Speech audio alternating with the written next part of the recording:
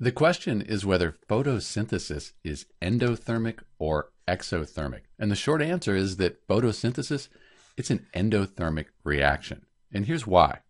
In photosynthesis, plants, they take in carbon dioxide and water, and they use light energy to make glucose and oxygen.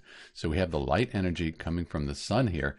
It's being absorbed to make this glucose. Carbohydrate gives off oxygen. And in the glucose, we're storing energy in the chemical bonds. So photosynthesis, because it absorbs energy, it's an endothermic reaction. But what about the reverse? What about respiration, cellular respiration? Is it endothermic or exothermic? In respiration, it's just the opposite of photosynthesis. So respiration, cellular respiration, that's going to be exothermic. We have our carbohydrates here that were stored by the plant. We combine it with oxygen. We end up with carbon dioxide and water. We give off this energy.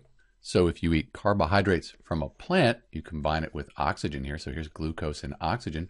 You give off carbon dioxide and water, and you give off energy. So respiration, that's going to be exothermic because energy is released.